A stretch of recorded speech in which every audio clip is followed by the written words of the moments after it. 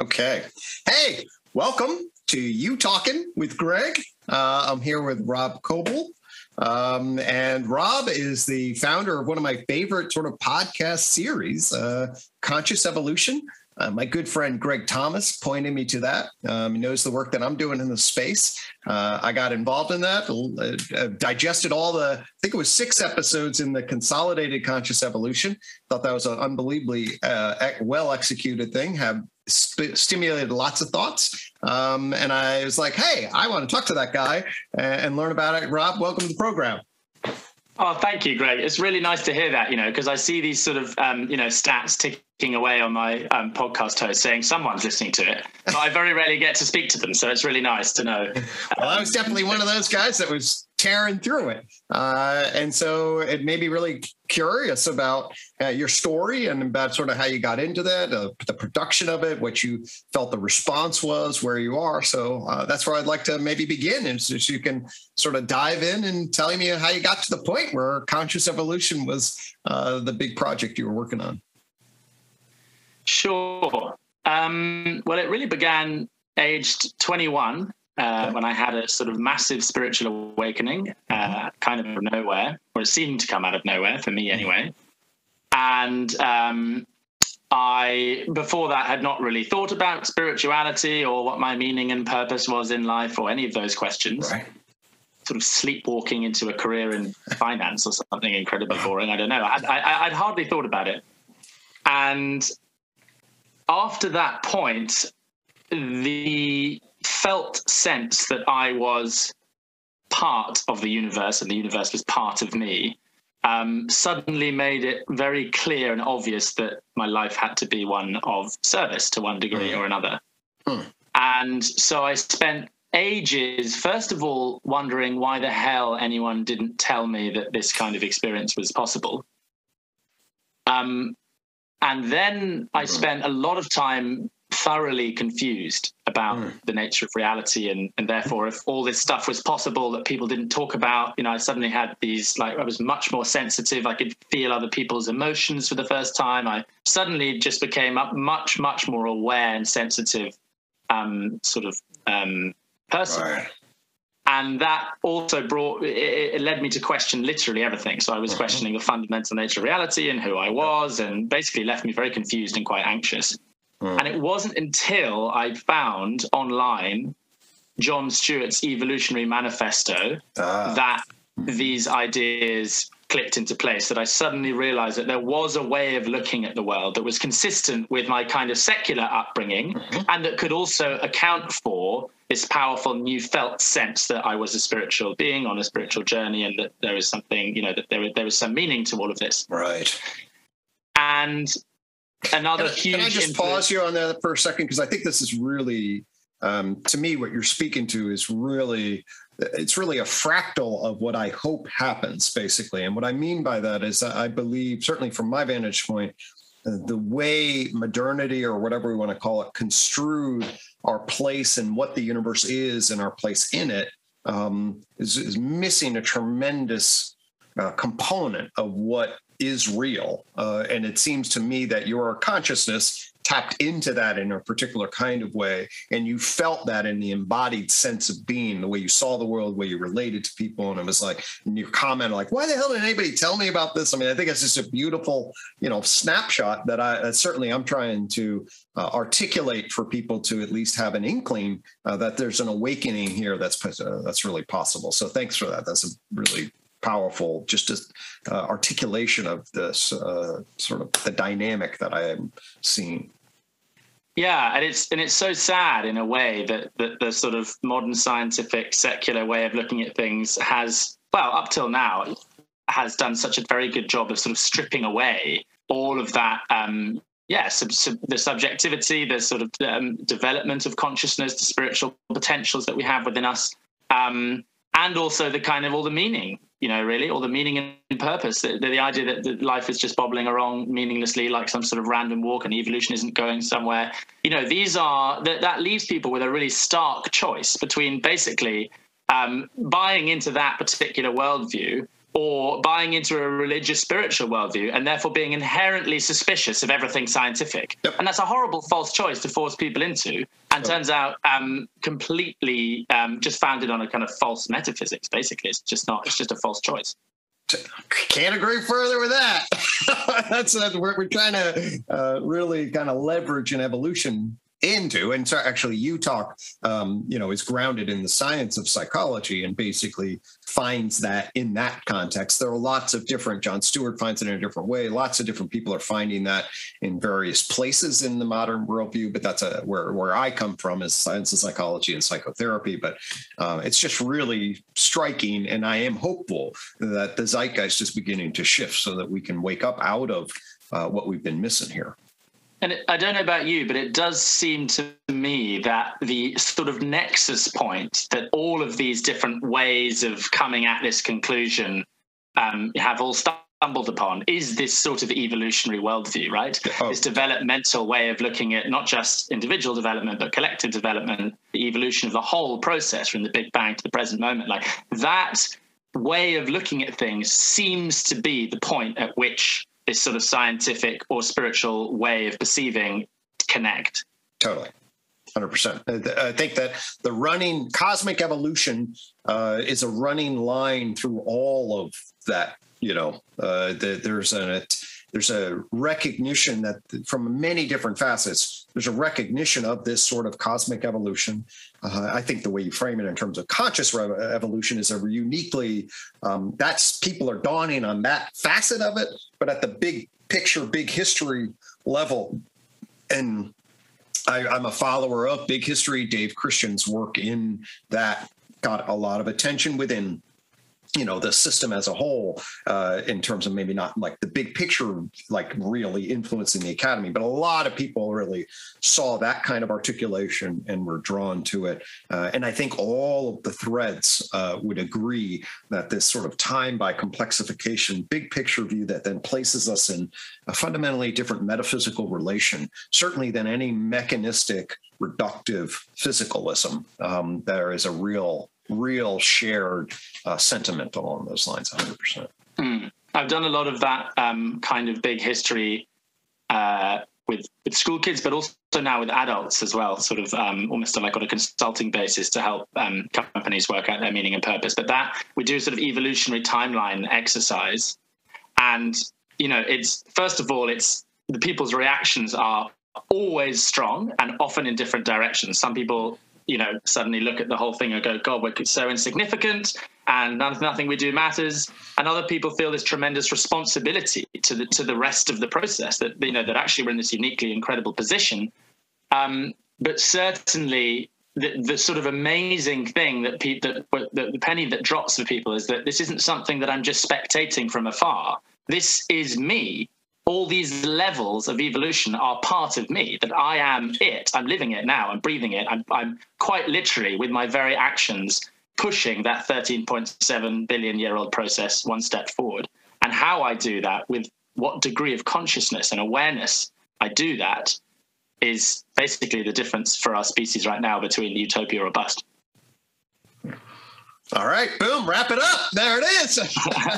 Yeah, no, I love that. And that's how we can cultivate the implications of what you just said there into people's souls is what I see are, at the core of our task here. I thought that was a wonderful and beautiful way of saying that. And it's good to see that as you contact with people and they are given opportunities to engage. And I think that anybody that thinks existentially about the universe has to deal with some nihilistic insignificance. Oh my God, that thing, and at the same time, a sense of continuity.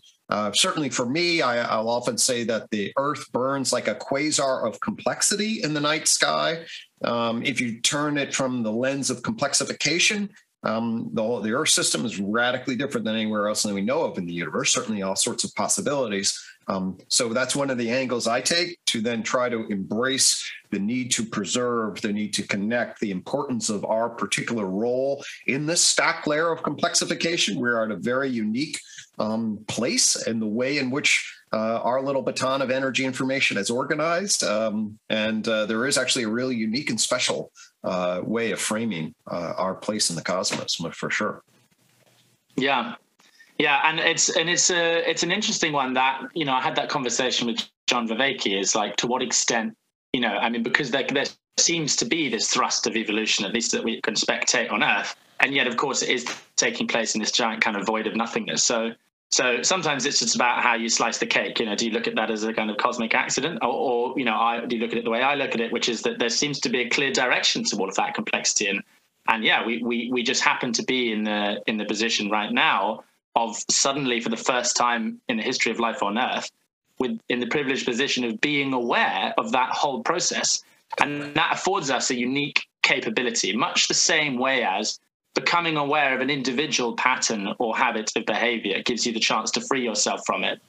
So do you remember during the pandemic, they asked us, don't touch your face so much? And suddenly everyone was like, oh my God, I had no idea I was touching my face that much. And it suddenly became really hard. But then the more you became aware of it, the more you were able to actually go, okay, I'm actually going to stop doing this thing.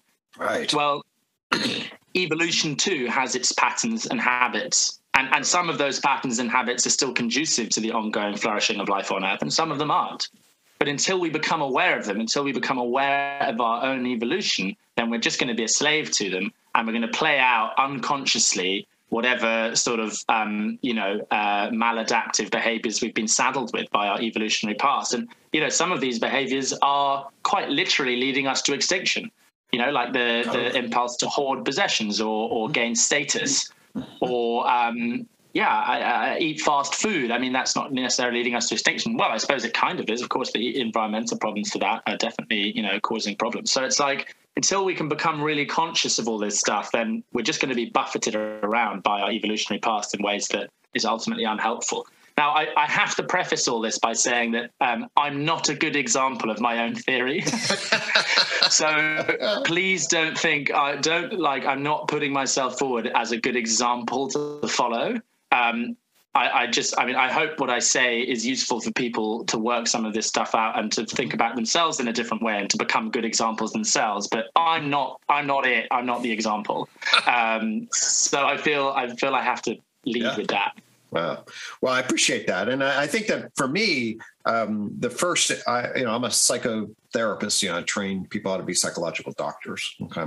And in that context, one of the things I emphasize is a process of awareness, acceptance, and change. And so what you were saying is, yes, we are just part of an unfolding wave of causation until awareness shifts our perspective in relation. And it is then through the shift in perspective that all of a sudden choice then presents itself when it was absent before. And that, when you become aware, people then often want to then jump into action. And I'm often like, well, you want to metabolize the perspective of awareness first, because now if you've shifted your awareness fundamentally, the causes, then we need to understand where we are in the unfolding of cause. So for me, I think we are on the cusp of a conscious awareness that is radically different. I think, though, that where that is and what that means, exactly what we all need to be doing right now, is totally ambiguous. Okay.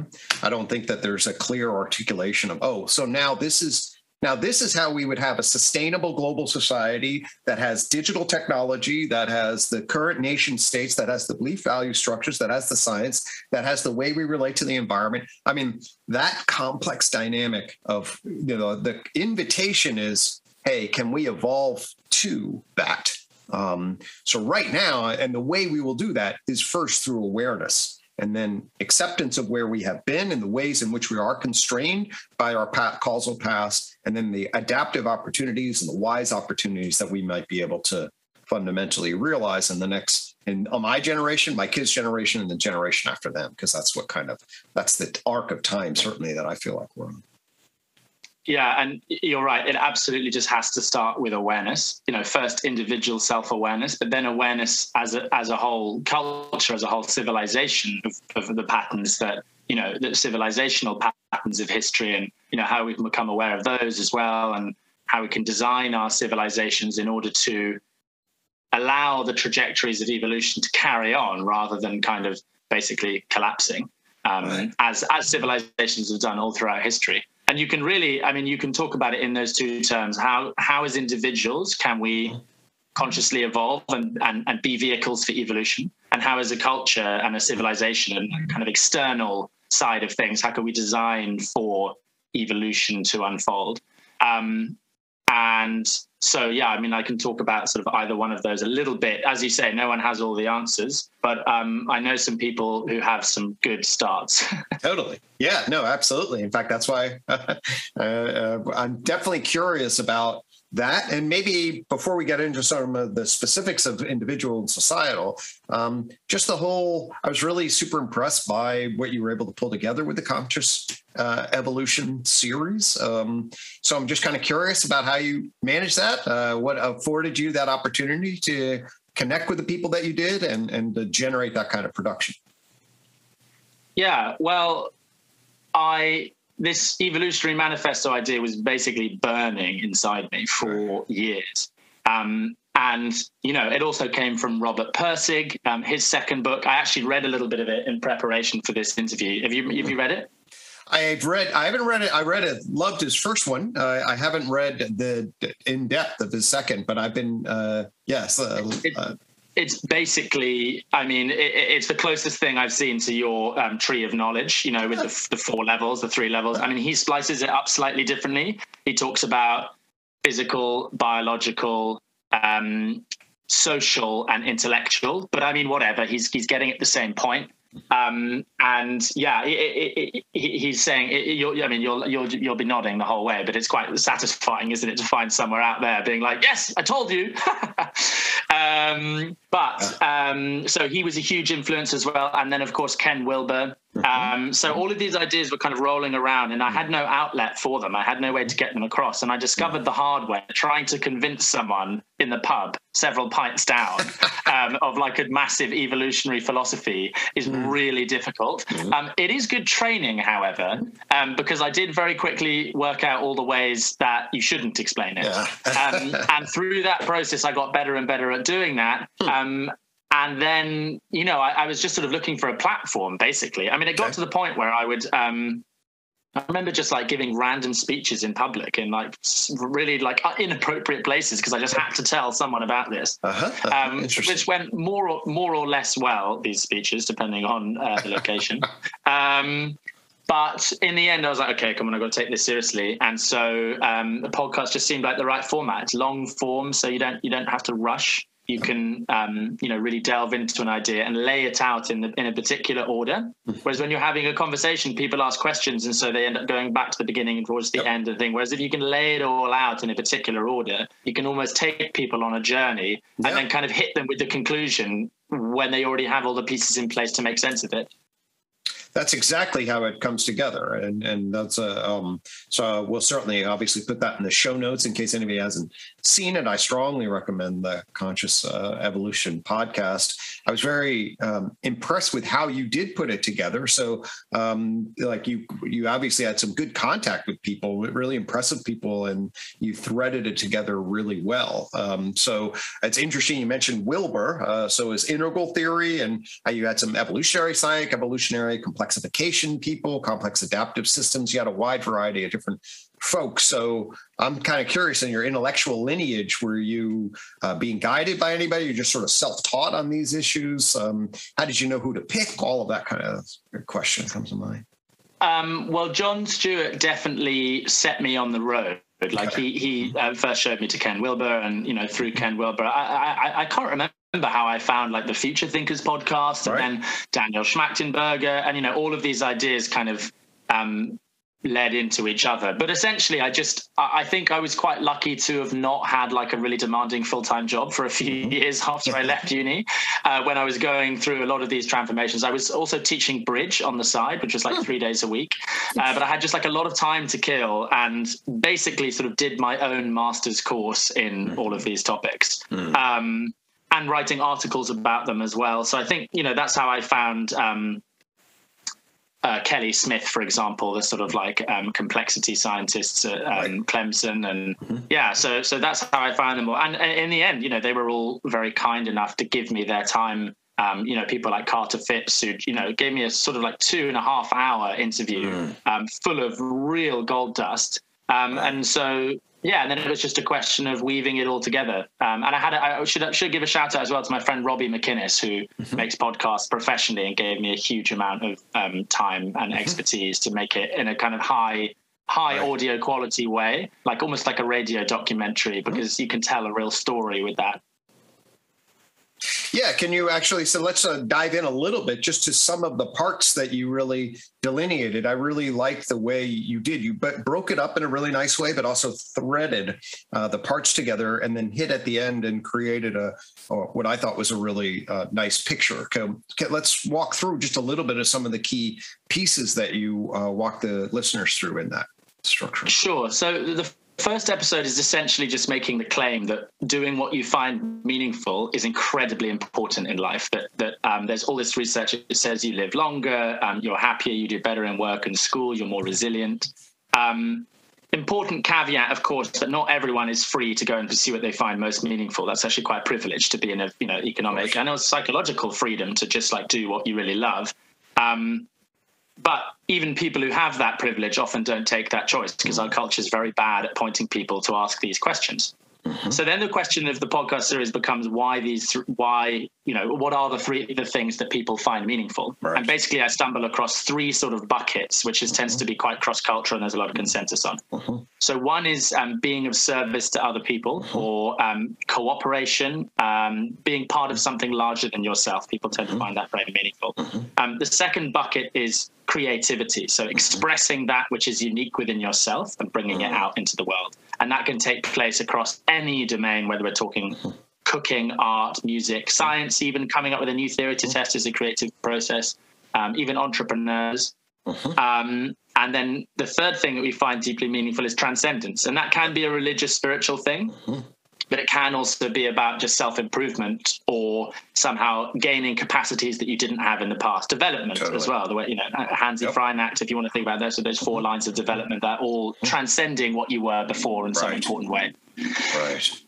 So then the question becomes, why these 3 things and what do they have in common? And is there anything which underpins them? Can we come up with like a kind of unified theory of what is meaningful? And it turns out that these 3 things are excellent descriptors of the evolutionary trajectory. Yes. That, from a cloud of hydrogen gas through to rose bushes, giraffes and humans, the evolutionary process has continually been expanding its circles of cooperation, becoming better and better at evolving, i.e. becoming more and more creative, and continually breaking out of the constraints that each level of evolution has held it within, and to flourish into a higher order of complexity with more emergent creativity and wider scales of cooperation.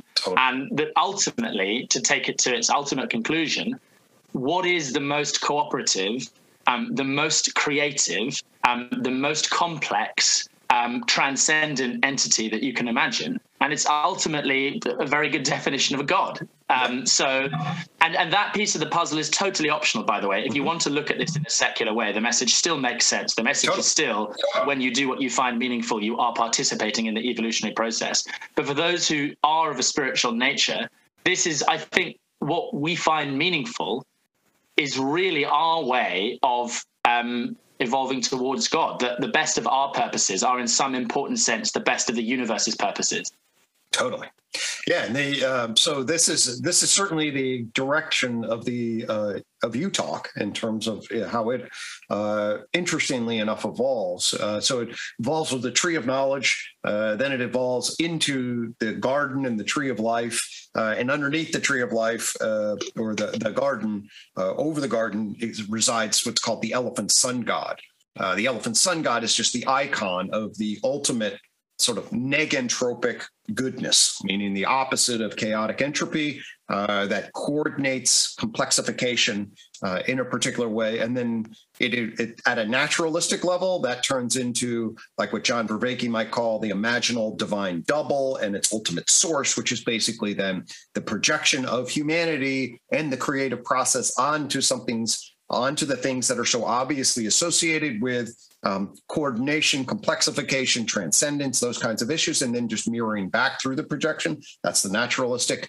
And then sort of the mystical into then, or theistic version is then, no, that's an ontological force in relationship to that's pulling, guiding, magnetizing the structure in a particular direction. And both of those then, it's like, yep, you can sort of choose whether, on what side of the, your theistic interpretation of the world, but in relationship to that being either a man-made projective force or a genuine ontological force, we can really specify, I argue with a lot of clarity, what that is, regardless of its, ontological status. It certainly is an epistemological status that has all sorts of real world implications.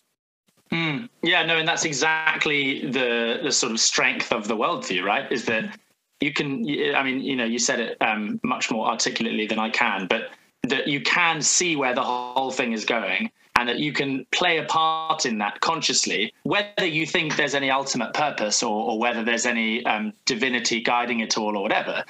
There's still clearly trajectories in evolution.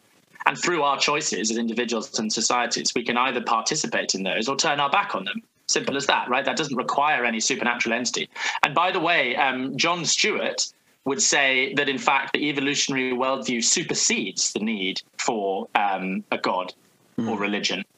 So he would say that, before we had a scientific worldview or an evolutionary worldview, there were all sorts of, religions basically evolved in order to provide guidance to groups of people in order to make sure that they could coordinate and cooperate together and live harmoniously, turn the other cheek or, eye for an eye, even though those are game theoretical lessons. So, for example, that's a bit of a road I can go down. Let me know if you want. Sure. Yeah, no, please do it. In fact, and then I'll riff off of that. So UTOK's got its own version about what happens in relationship to this. And then they're going to be very complementary. I know John Stewart's work, but yeah, why don't we share that? Cool. So in game theoretical simulations, game theory, of course, classic prisoner's dilemma situation, cooperate or cheat, right? Yep. So in game theoretical simulations that they've done, they did back in the 60s, this guy called Robert Cobbold. Yep. He basically did like a World Cup of game theory strategies, and all these game theorists came along, submitted their strategies, and they all played against each other in a simulation. They saw which one won. And it turns out the one that won was tit for tat, which is basically eye for an eye, tooth for tooth. It's like, I'll cooperate first, but then I will copy whatever you do on the previous move. So if you fuck me over, I'll fuck you over next move. Sorry, excuse my language. But if you go back to cooperating, I'll go back to cooperating as well. Okay? So in that sort of World Cup of game theoretical simulations, tit for tat was the winner. And they went back for another round with the results published. And they said, OK, see if you can now beat tit for tat. And everyone came up with all sorts of these simulations. And they started introducing an element of basically inaccuracy, because, of course, sometimes you intend to cooperate, but actually it gets misconstrued. Sometimes I don't pick up your message, or I think you're lying to me, but you're actually not, etc. So they introduced an element of variance. So occasionally signals would get miscommunicated. And what that means is that occasionally two tit for tats will get stuck in a cycle of cheating against each other because there's been one miscommunication. It's quite hard to snap out of it. And so the only theory that came along which could beat that was turn the other cheek, i.e. tit for tat, but with an occasional forgiveness. So if you cheat me, I'll forgive you a certain percentage of the time, but otherwise I'm tit for tat. And that turned out in a slightly messier sort of dynamic to be the winning strategy. And so what you see in that evolution is quite literally the evolution of human moral systems. Like, these are good rules for life. These are good ways of being, these game theoretical mechanisms. And the evolution of religion has kind of mirrored that evolution of like game theoretical systems. And essentially, religions are a set of no, they're not just that, but they are also a set of didactic sort of guides to behavior that allow human groups to flourish. And John Stewart would say that before we had an evolutionary worldview, we needed to rely on a supernatural entity in order to live harmoniously and cooperatively with each other, in order to deduce these rules and stick by them, to have an authority sufficiently powerful enough that we really care about sticking to these rules. But now that we have an evolutionary worldview, we can deduce all these rules all on our own.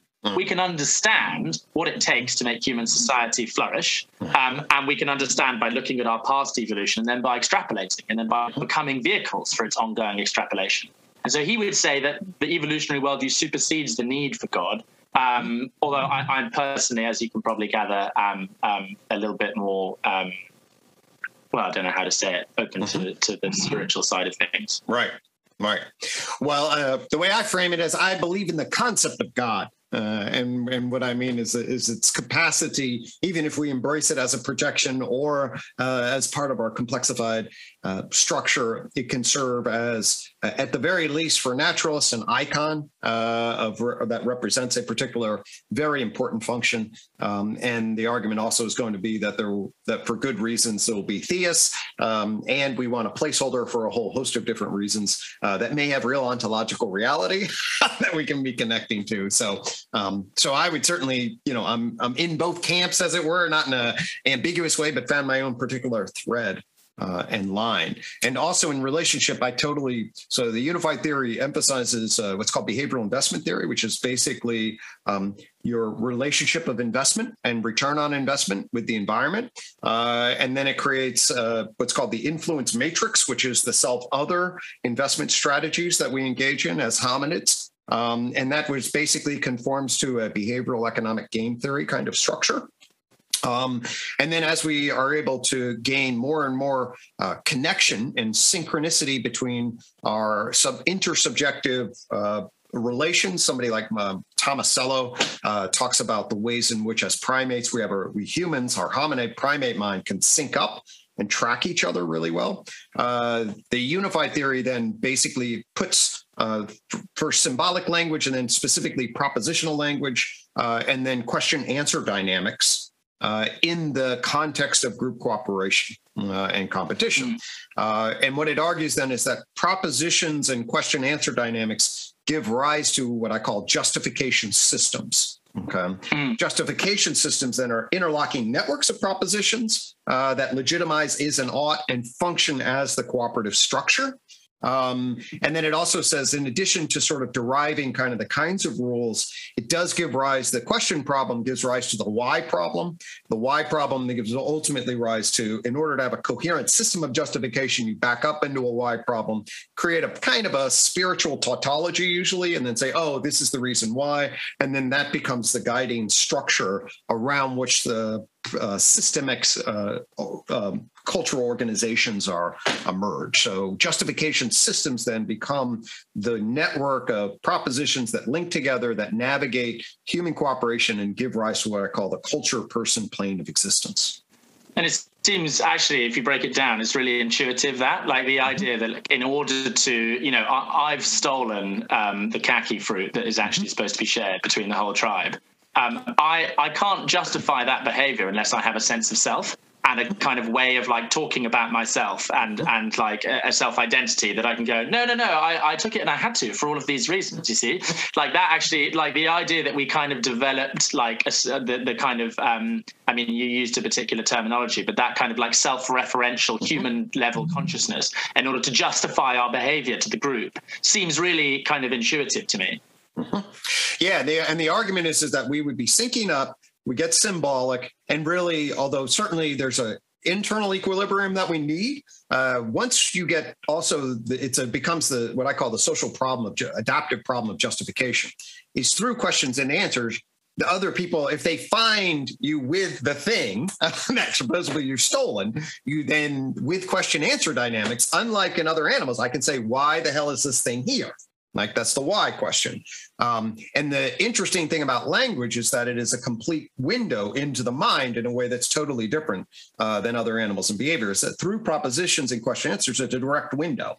You'll notice that when you have experiences, the language shit goes right through. The feeling shit doesn't go. It's got to mediate through your body. But actually, the words, they don't lose any form when you go right through them. So it's actually, the argument is actually, this is an actual window into the mind through proposition. And then what happens is then from a human psychological perspective, then this is actually what drives the evolution of the ego. Okay. So the ego then is the mental organ of justification. And what it has to do is it's got to narrate the inside shit. which is your experiential self, and create a persona out here. And then it's the filtering dynamics between your experiential self, your ego, and your persona. Okay. So that's what the problem of justification shines the light on, which is the dynamics of human consciousness in a very, very refined way. So you can take and upgrade Freud and then place him in the context of modern psychological science and organize and assimilate a huge amount of human consciousness cognition into cultural evolution in a particular kind of way. So that was one of the key insights I was able to grab. And it's so similar to the way, I mean, Pirsig talks about it in really layman's terms, but that's so similar to the way that Pirsig talks about, our mind evolving out of society, and that, you have these social level of justifications. And then, what you also touched on is that we can then spectate our ego, right? So in some important sense, we can observe our own justifications and go, hang on, that's a load of bullshit. And that, again, frees us in some way from the kind of social influences, and that, from the biological to the social to the intellectual, or however you want to split this up, we become increasingly free of these levels of behavior. I am not dictated to by my biology. My biology might go, I love sugar, but I don't have to eat Mars bars all day long. In the same way, a chocolate Labrador will eat as much. We had a chocolate Labrador when we were young, and we had a hog roast for my sister's wedding. And the guy came to pick up the equipment afterwards the next day and was like, "You didn't have to clean all of the spit," and we're like, we didn't clean it. We just saw our chocolate Labrador on the lawn, literally vomiting, black bile. I mean, nearly died. Had eaten an entire, pig's worth of fat, just because it doesn't have an off button. It was I'm free of that in some important way because I have a self-referential consciousness where I can go, hang on, here's an impulse. Do I want to act on it? No. And in a similar way, but as you say, that's embedded in society, right? That's embedded in social norms and wanting to fit in and be with an in-group. And all the sort of problems that come with that we see playing out on social media, this kind of these tribal dynamics where I want to flag my membership of an in-group and maybe I'm completely immune to any reasonable argument from the other side, because actually what I'm more interested in doing is playing to these group dynamics and representing my social self in a way that's going to be beneficial to me. And so, to go a level beyond that is to spectate all of that happening within yourself, to go, yeah, God, I'd love to be part of this group, and that's cool. But actually, I can still see the validity in someone else's argument, and I'm not going to pigeonhole myself. My mind is somehow free of those social dynamics in a way that it wasn't before. And that, this emerging space that you and I are so plugged into is so focused on that, right? And essentially what it is just, another evolution of human consciousness. It's I listened to that episode you did with Zach Stein. He's talking about meta-news analysis. It's okay, so the news is playing out according to social dynamics and social structures and in profit incentives and all the rest of it. Well, can we just spectate all of that and then basically and ultimately free ourselves from those dynamics in an important way? And I think, that's the game now that we're playing as individuals and as a society. It's how much can we do that? We can't ignore the way we're programmed, but with a degree of awareness, we can start to free ourselves from it and therefore be a bit more conscious about how we live and how we evolve individually and collectively. Amen. I think those are what is coalescing right now is precisely that level of awareness, that kind of awareness where we now see ourselves sort of adults embedded in convention, okay, justifying the shit that we were taught, right? But then there is a position, a meta position, a sage position. You don't want to elevate it in too much, but you could see animal to child to adult, and then you were like, wait a minute, there's a whole nother perspectival shifting that needs to take place. And then at the level of the individual and at the level of the culture. And then especially when you realize, oh shit, the trajectory of this thing needs actually a significant transformation, at least if you take, a Daniel Schmachtenberger and certainly me, sort of hey, there's a civilization risk factor that's now emergent and operative, that this thing's teetering on a very thin, high stack.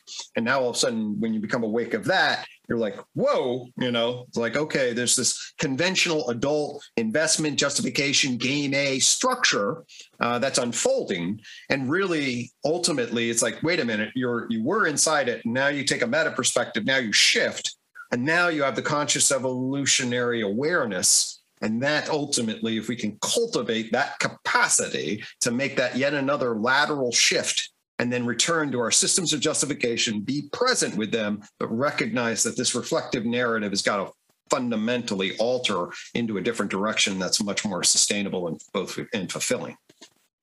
Just to get down to brass tacks here, Gregg, how do you think we're doing? I mean, do you think we're doing a good job of that? I mean, because obviously we all listen to each other's podcasts and we talk about this stuff and we all feel really good about it. We pat each other on the back, but like, is this going quick enough? I mean, I suppose Hansi Freinacht would say, we don't need, you need a modern aristocracy. You don't need everyone to really be, reading Hansi Freinacht and listening to Daniel Schmachtenberger, but you need a certain level up there. But do you think it's going quickly enough? I mean, I like I say, I loved that episode with Zach Stein and the Consilience Project, but I just remember thinking, God, I mean, I'm struggling to like keep up with what these guys are saying here, and I'm obsessed with this stuff. Yeah. And so it's like, how widely do you think this is going to? Right. That's a great question. So it depends on my mood, and obviously, I'm one little creature, and the system's, how many exponential degrees higher than I am in terms of its actual complexity. So I specialize certain things. My mood will color it. So I just tell people, I really do feel like the variation of what's possible is extremely high. That's my strong sense. My mood, and when it's negative, is like, we're fucked. Okay. There's a felt sense that, you'll, in some podcasts, I'm like, well, I'm a flea on a Titanic here. That's the felt sense. And a couple of us are bouncing around in some little thing, but the idea that there's actually the capacity of, again, enough fleas on the control center that turns the fucking ship, it's already contextualized in a contingency that is, ground in, and it's defended already against a lot of this kind of stuff. People say this forever, blah, blah, blah. So there's a negative part of my cultural immune systems, a cultural immune system, and an institutional inertia. So the flip side of me, I can read Steven Pinker and Enlightenment Now, and although I certainly don't agree with all of that, I can see a lot of positives. I don't Someone know. was recommending the Hans Rosling Factfulness. I think that's pretty much the same hymn sheet. I've heard of that. Yep, I've seen a number of be very aware that there is a strong dystopian bitterness sense, okay? And then when you get availability heuristics, you got a lot of people talking in this way. We have so much access. I emphasize the thing called the Summer of the Shark, which we had over here. That's an example of availability heuristics. So what happened, I'm in the East Coast of the United States, in like South Carolina, North Carolina, or whatever. The summer starts and this 11-year-old kid gets eaten by a shark, killed by a shark. Okay. And it's just unbelievable sort of drama, classic, so everyone comes, can't believe, and this, really nice family, so they can videotape it. And everybody's like, okay, this is just archetypal horror. And once the archetypal horror gets started, and it was such a captivating story, then everybody wrote about every shark event that was happening. And then like halfway through the summer, it was like, oh my God, what the fuck is going on with all the goddamn sharks? Why the hell they start attacking everybody? And then at the end of the summer, somebody is like, okay, I'll actually do a catalog of all the shark attacks, because there is a way they record them. And lo and behold, 2006 or whatever the fuck it was, they had fewer shark attacks in 2006 than they had in 2005. And it was the availability heuristic in the media, as everybody got all this major event, and then everybody had a mindset. And so everybody was just consuming that. We're in very, very big danger of that. The world, like I said, is unbelievably complex. Sure, there's a lot of shit that's happening. And if everybody's mindset is, oh my God, it's a nightmare, you attend to that. And so then you become surrounded in the idea that the world's a nightmare, when in fact, in many contexts, certainly up to 2019 at lots of different scales, 2020 with the COVID, it's complicated. It's a mixed bag. Now, I think we're putting an enormous amount of pressure on the environment. I'm really worried about technological things like CRISPR in terms of bioengineering weaponry. Obviously, we have nuclear weapons. So for me, the issue is this. There's both a huge amount of progress and a huge amount of threat, okay? There's an enormous amount of uncertainty and nobody knows. There are certainly, how do I think we're doing? Listen, if the world is literally on a time frame to get global civilization collapsed by the end of this decade, then we're fucked. There's no way we're moving that fast. I mean, there's no way you can change the infrastructure that quickly. If, however, there is an actual chance, that the system, and I certainly believe this would be the case, that the whole thing's not going to collapse by, say, 2050. Do you see an emerging wave that is building an enormous amount of potential for a massive high-level transformation of being, so that by 2050, by the time my kids are having kids, and they're living their lives, do we see a spreading of that? So the back half of the 21st century has an awakening of conscious evolution, and that generation starts to, settle into the digital fifth joint point, what I call fifth joint point, metacultural space in a new kind of way that's much more harmonized with each other, technology, natural world, and sustainable in a particular way that overcomes some of the meaning and mental health crises that we have and engenders the power that we have, but defeated in a way that nourishes our souls and spirits. Absolutely, I think that that's within the realm of the believable and possible. And I think that obviously the COVID has caused a lot of horror at one level, but one of the things that's happened certainly to me is more and more people are like waking up. Okay, there's this urge and this dawning, of awakening that's like, this old system is not sufficient. There's something fucking wrong with what it is that we did, and there's then a longing for something potentially new. So I see the system, which as a psychotherapist, by the way, in order to get actual people to change, you have to first have the system get hurt and the dawning on whether or not this is actually, am I in a good place? Maybe I could be in a better place. So what I'm seeing in the last, and this is different than it was 10 years ago, definitely, the sense of fuck, maybe we need a totally different operating system has spread through the culture in the last 10 years and radically different. And this is my own little life, but I've been now catapulted. So I'm now around people, a whole culture of people who are seeing this from different angles. And I am amazed at how similar it is. And if then you could thread this together so that there is coherence between the various seers that are seeing shit, and there is a way to diagnose the errors. This is something I try to bring with a lot of analytic precision. Like, there's a fucking problem with psychology that I know how to fix. And that's a big part of this goddamn confusion structure as to why we're empty at our soul level and how we rotate it to fill it.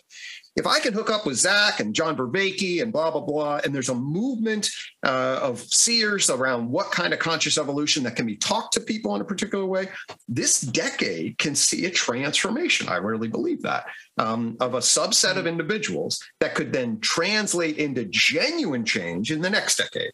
And then those kids can raise their kids so that the next decade has actually people being socialized, a substantive portion of the population being socialized into particular kinds of worldviews that then have a radical change down the road. So for me, it's a 30-year, I turned 80 in 2050, and that's, 70 in 80 in 2050, and sort of like, okay, that's the arc that I'm seeing as a 30-year arc of transformation. And, again, it depends on whether or not I'm optimistic and to really see that as really feasible. And when I say that, it's like, oh my God, look at all the good stuff going on. And then obviously the pessimism, no, the thing's going to get, so we're fleas on a Titanic. It's going to hit the iceberg and it's already done. So there you go. That's my little structure. Yeah. And I think ultimately it's very important to be aware that both are possible. Thinking that everything's totally doomed and there's nothing we can do about it is obviously not very good. And not very conducive to like the effort and energy that we need to pull through this.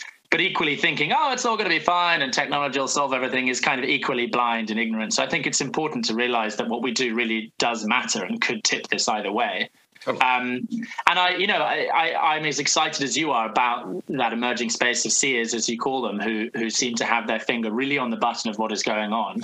And I humbly offer myself as basically a communicator of those ideas to people who probably wouldn't tune into this podcast normally, or who wouldn't, listen to Daniel Schmachtenberger, or who wouldn't watch, Awakening from the Meaning Crisis. Essentially what I'm trying to do is to digest all of that rich, insightful content and make it digestible for people who perhaps wouldn't normally tap into that. So that's what I'm trying to do. Totally, which is essential to the whole part of the, obviously there's from my vantage point, there's there are a lot of really intense, high-level intellectual questions that are, that do play a role in this. And then at the same time, there's the consolidation and getting a reasonable, optimal grip, to use John Vervaeke, on the gist of what the hell this is. And then you translate that gist into something that has real-world impact in people's lives. And that fundamentally is absolutely essential if this is going to have a difference. Yeah, I think Hansi Freinacht called it scaffolding. Yep. You actually like scaffold people up to these levels of development through language almost. Mm-hmm. So it's not that they necessarily have the cognitive complexity to have, to listen to the conversation between you and Zach Stein. It's just that you can use language to scaffold them up to a level where they're basically acting in coherence with that way of looking at things, even if they're not going to read all the books. Mm-hmm. You're right. And the whole point that you make about conscious evolution and meaning, that's why I loved your podcast. I thought it was, was afforded a lot of people contact with it. Again, you'd have to be somewhat refined and you have to be thinking about these issues in a particular way to be so receptive. But it seemed to me to be well placed for a substantive portion of the population. Yeah, and it's beautiful because, if I'm right, maybe I'm wrong. But everyone knows what's meaningful to them. You don't have to go and do, listen to our podcast series to know what's meaningful to you. It's like and if you don't, it's just because you've forgotten. I meet people at dinner parties all the time and I'm like, well, what do you find meaningful? When I was researching this podcast, I used to ask people that all the time. And a lot of people would be like, oh, I don't know. And then you'd be like, okay, well, what did you find meaningful when you were 12? And they were like, oh, dancing. Mm-hmm. So, and it's not to say that they're supposed to be a dancer. It's just to say that they've lost the trail of breadcrumbs, Totally. When you pursue what you find meaningful, it's not like this is an answer that you stumble across. And it's like, oh, I've got it. I found my evolutionary purpose. It's like, no, you get led on a breadcrumb trail and one thing leads to another and one thing leads to another. And then you're constantly discovering things that are meaningful to you. And totally. You pursue them throughout your whole life. And that, I think, that's beautiful because everyone gets that. That's not an intellectual thing to ask someone to do. In fact, it tends to be people who have intellectualized themselves or been educated out of following what they find meaningful that struggle with this kind of question. It's like there's exactly that. We've almost been educated out of it, and that's accessible to everyone. Everyone finds something meaningful, and that's why I think it's like a good way of sort of translating these concepts down in a way that everyone really will get. Mm-hmm. I'm curious to get your sense also. You asked me kind of how do I feel like we're doing? I'd like to, I was definitely plan on asking you how are we doing? How have we been doing? What do we need to be doing differently? What's your sense? I like to, as you may have said, I'm deep into the arcane academic shit. Okay. So, and then pulled this analysis, this really, for me, beautiful and meaningful, but almost everybody else is like, what the fuck are you doing? It's like, this thing is multi-layered, complex. I try to listen to you for a little while and it's like, my head's all blah, blah, blah, and fuck it, So it's like, and it's like, I get that. I mean, that's necessary, but I'm really then curious as to what your sense is. Well, how is this community or other communities? What's going on? What do we need to be doing? Where are you in relationship to this whole process and what you think should be happening? Any number of those questions.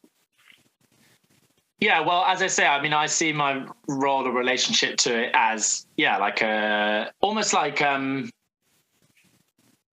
don't know, like almost somebody who makes who's that guy?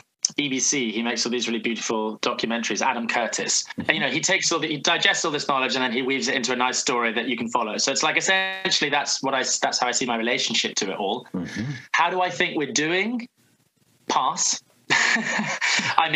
Just like you, I think collapse and transformation are both possible and probably both happening at the same time. That's not an either or.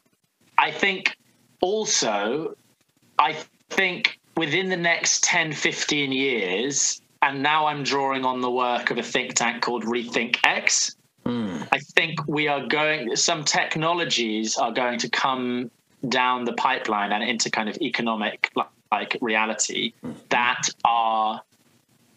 in themselves necessitate a transformation of society. They basically unpick the logic that society is built on, i.e. a logic of scarcity. And therefore, that will do two things. One, it will hasten the sort of collapse of like our current operating system. Two, it makes possible a new operating system. But three, it also changes human consciousness and culture because, suddenly the basis for society is transformed, and we will have to sort of evolve in order to fit in with that. But of course, there's no guarantees, right? Every civilization throughout history has collapsed until this one. But that's really interesting, the work of that think tank. A book called Rethinking Humanity. Yep, I've read not word for word their manifesto, but I've read through it quite a bit. Can you say a little bit? Yes, I really thought it was a fascinating analysis, and it spoke to me in relationship to how we might rethink our relationship to resources and our position in terms of the way we generate capital labor relations and productivity and consumption, and how we might rethink of that differently. Yeah, I mean, they basically say that the 5 sectors are going to undergo a 10x transformation in the next 10 years. I mean, maybe 15, 20, and also these might be optimistic, these timescales, but regardless, they're coming at some point. And one of them is is transport. So basically and this will happen within 10 years, we'll have electric driverless Ubers within 10 years everywhere, pretty much. So at that point, there's no incentive to own a car. Why would I own a car when for a fraction of the price I can get wherever I want, and I can be pissed as well if I want to be, right? I don't have to drive this thing. I don't have to get a license. I don't have to pay tax. Way easier. Okay, so that means that suddenly, what does that do? Well, suddenly the automotive industry is completely transformed. You don't need car parks anymore. Think of the vast tracts of land that could be freed up for growing trees or whatever. Roads wouldn't need to be as big because there'd be a fraction of the cars on the road, right? Because you'd have 2-3 people sharing a lift, who knows?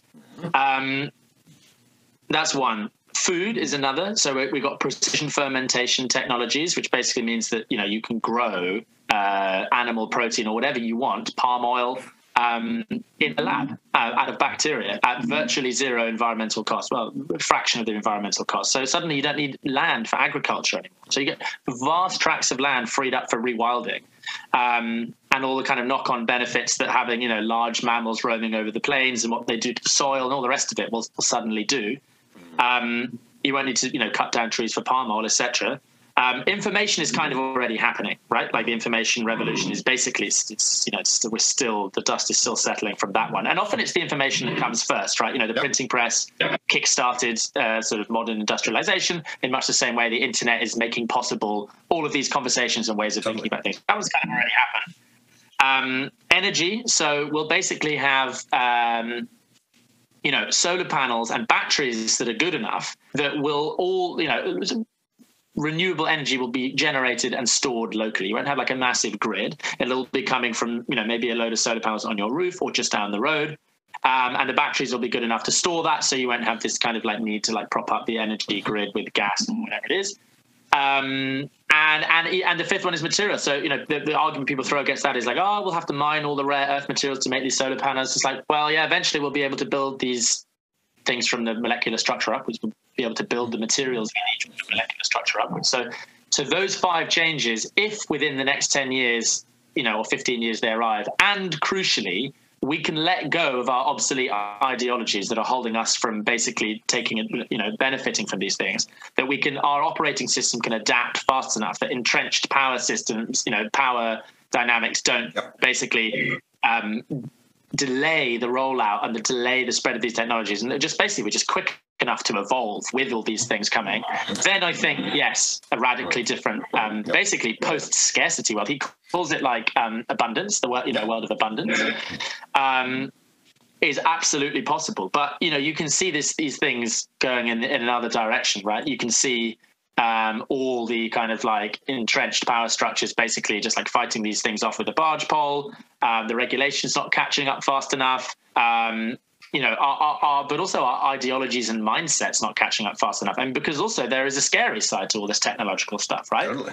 It's not out of spite and malice that organic farming advocates delayed the rollout of golden rice in India and Indonesia and left, millions of children blind. That wasn't because they were nasty people. It was because they didn't have the right information, or they were, they had an obsolete way of looking at things, or perhaps a not sufficiently nuanced way of looking at things. And it's the same with all this stuff. It's like, there's a very real danger of throwing out the baby with the bathwater, that because all these technologies are scary and they challenge a lot of our, again, evolved value and moral systems that say, don't play God, don't tinker with all this stuff, that maybe we won't adapt quick enough to allow these things to take hold quick enough. And that therefore, we'll be facing, ecological collapse, mass extinction, all the rest of it.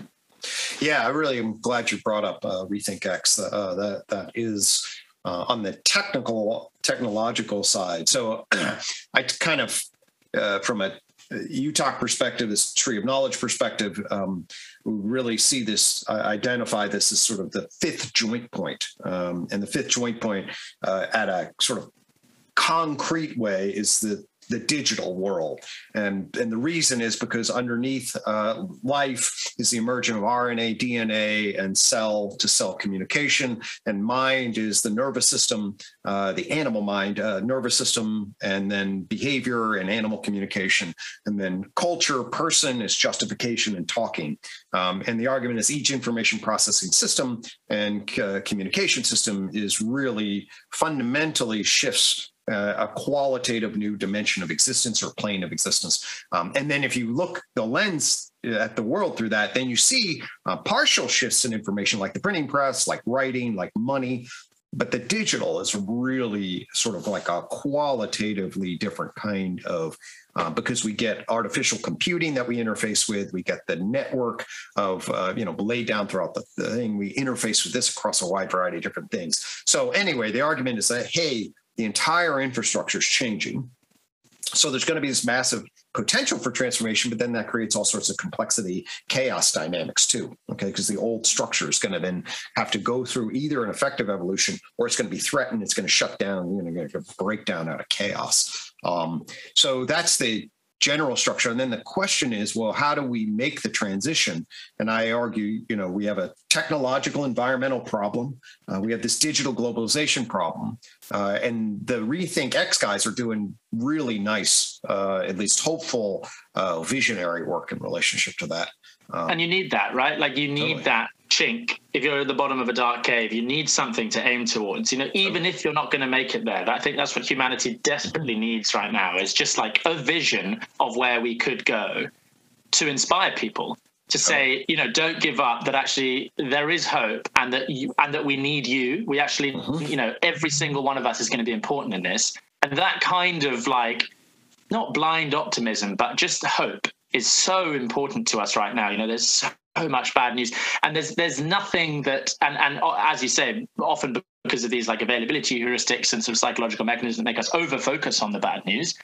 But I think there's nothing worse for change efforts right now than this view that humans are somehow all selfish, evil bastards, that actually, and that basically, we're all terrible and we're all horrible to each other. And listen, like I don't have blindfold on, but we do overlook the extraordinary evolutionary achievement that it even is to sit here and have this conversation. It is amazing. And to drink, ancient Chinese tea, that I'm drinking right now. And, I'm sorry about the kettle, by the way, that's what that noise is. And just the sort of incredible goodness of people on a day-to-day basis. Like, just the simple fact that we aren't tearing each other apart in a metro carriage is an achievement, 100%. And then not to mention all the extraordinary expressions of human creativity, the unbelievable, we give as a species, it's quite normal to donate money to someone that you've never met before. How incredible is that? You're giving money to a charity on the other side of the world. That's unreal evolutionary achievement. I've never met this person. I'm not going to benefit from this. I'm probably not even telling anyone about it, And like that is an unbelievable thing that humans have within us. And I could go on and on. I'm just like a massive fan of humanity. And I think we need to discover our love of ourselves as a species, not like in a kind of forgiving all the terrible stuff that we're doing, but just like cut ourselves some slack. Do you know what I mean? Like we have come a long fucking way.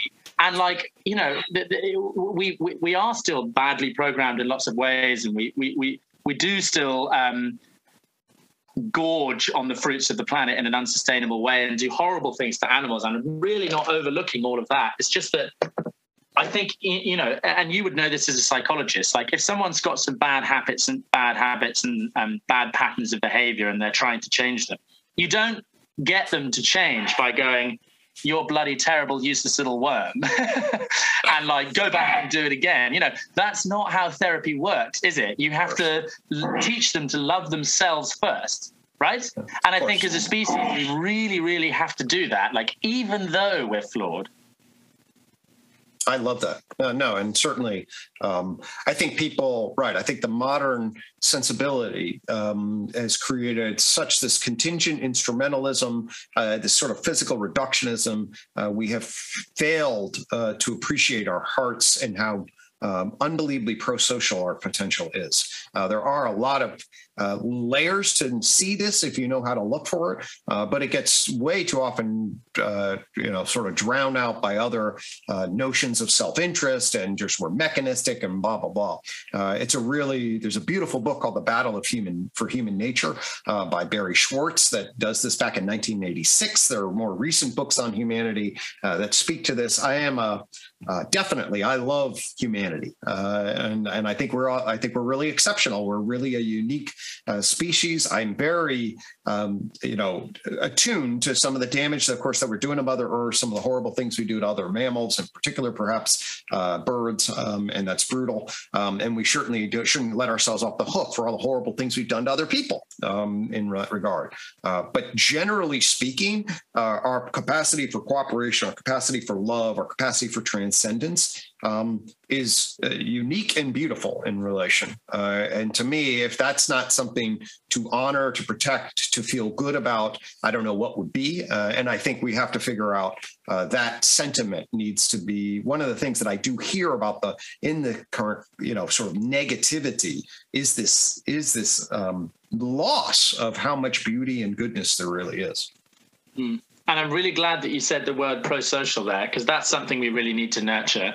I took a course with prosocial.world, which is basically using Eleanor Ostrom's 8 core design principles, along with David Sloan Wilson, who's an evolutionary biologist, who said these 8 core design principles apply across all levels of evolution, and almost using that as a set of tools to basically, to wisely manage our own evolutionary processes, in his own word, to basically say, hang on, we know how to get cooperation to work within groups and between groups. There's actually these principles, and we can actually apply them.